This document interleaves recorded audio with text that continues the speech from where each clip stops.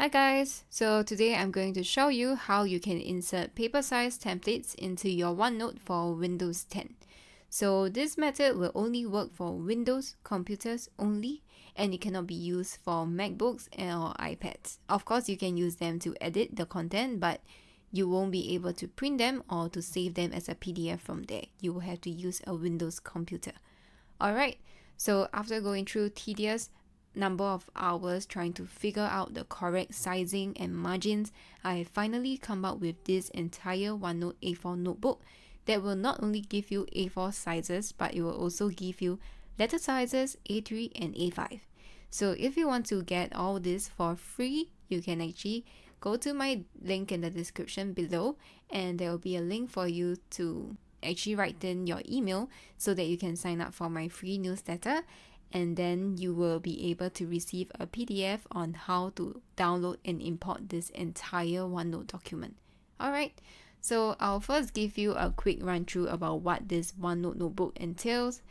There's the instructions part where these instructions will tell you how to use this entire template, how to add in additional templates, how to remove them, how to save them as a PDF, and how to print them after you have edited your notes or your other content.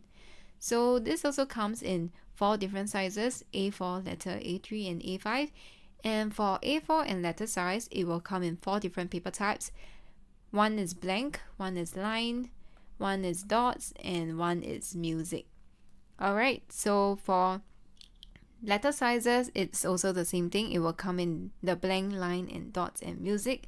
But for A3 and A5, they will only come in blank paper templates.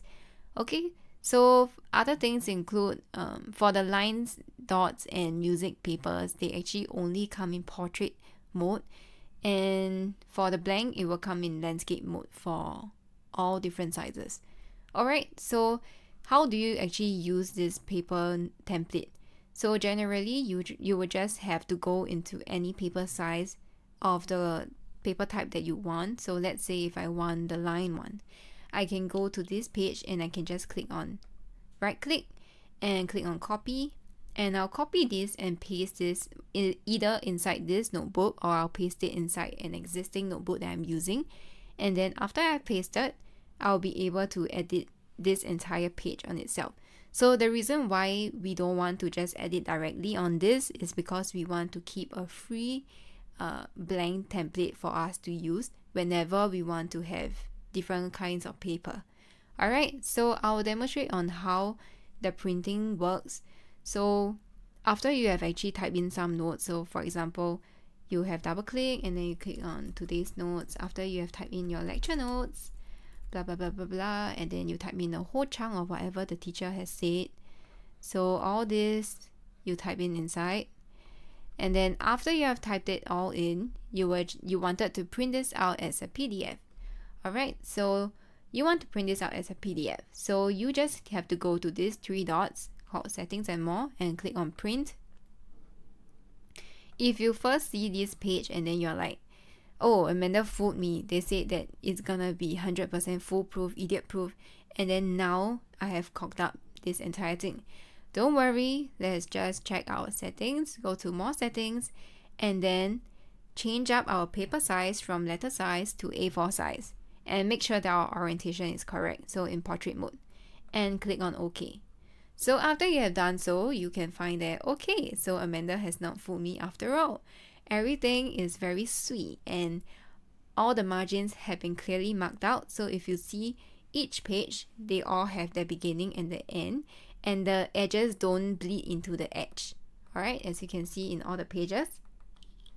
So you can do this for all of your notes, and once you realize that you have ran out of pages and you want to add in additional pages, you will just have to scroll all the way down and click on the last template that you have been using.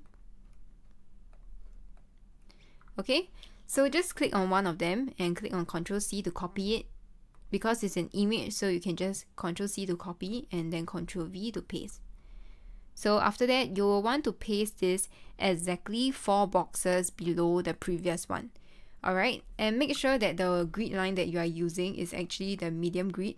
So if you don't know why it's medium grid, you can go to View, Rule Lines, and go to grid lines and click on medium grid. So this will ensure that all the margins are equally spread out and OneNote will not see them as the same page or as two separate pages that is too far off. Alright, so it's to keep the margins nice and clean. Okay, so if let's say you want to print this entire document out after you have written everything and you don't know how, so instead of directly connecting your printer to this OneNote for Windows 10 and printing it directly from OneNote, what you want to do is to do whatever that we have done just now, which is how to save it as a PDF first. After we have saved it as a PDF, then we will print this out from our PDF software. Alright, so do not connect your printer directly to OneNote because it does messes up with the margin and it's very complicated to fix a margin that is just a huge mess. Alright, so we don't want to do that. We just want to save everything as a PDF and then we'll print it out from there. Okay, so if let's say you want to print a landscape one, how do you do that?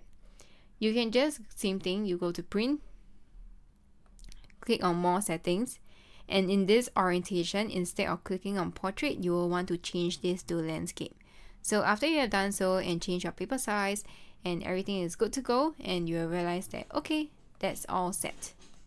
Alright, so other things that you might want to know, for example, how to remove this grid when I want to print. Same thing, just go to view, rule lines and click on none. This will actually take away all of the grid lines. Okay, and if you want to turn them back on, just click on medium grid. Alright, and any other things that we want to cover. Okay, if let's say you have excess templates, so you only want to write less than 10 pages, but I gave you 10 pages. So what do you do with the additional pages? You can just click on them and click on delete. Okay, they will just go away. Alright, and if let's say you realize that you want to insert images onto this page, but you realize that this image keep moving, so what do you do with that? You can actually just click on the image and then right click to set it as a background. After you have set it as a background, you will realize that it's okay, it's still inside, and you can actually, this method will still work as long as you keep the margins correctly, alright, which is the 4 boxes difference. So make sure that you paste it 4 boxes after the previous one, alright? Okay, so now I'll teach you how you can import this entirely free OneNote A4 notebook into your OneNote desktop app using the link in the description. Alright, everything is for free and you can just go to the link, fill in your email, and then you can download this entire notebook. Okay, so what you want to do after you have entered your email and you will receive this inside your email, this entire instructions PDF file. Okay, so in this PDF file, you will get the instructions on how to download and how to import this OneNote notebook. There's a very strict step-by-step guide on what you need to do in order to get it imported correctly. So what you want to do is to open up this link first, and it will bring you to an existing Google Drive that I have made, and you want to right click and click on download. Okay, so after you have downloaded it, you will realize that this entire zip file is actually inside your downloads, and the reason why I have 2 is because I was trying to do another demo just now. So you can find this zip file inside your downloads folder, and what you want to do is to right click and click on extract all. Okay, and same thing, you will find the extracted folder inside downloads, and after that you'll just have to go to this instruction sheet again. So what you want to do is you will have to use Google Chrome to enter this website, OneNote Notebook Importer. So just click on this link because everything has been hyperlinked for you. Okay, and you will get to this page. So you want to click on import, go to your downloads and scroll down all the way to the extracted folder. Click on the folder and click on upload. So you do not want to click on the contents inside, you just want to click on the extracted folder. Okay, so this entire process will take less than 5 minutes. So if let's say you realize that your computer is running very slowly and it has been running for more than 5 minutes, then just stop the entire process and make sure that you follow the step-by-step guide.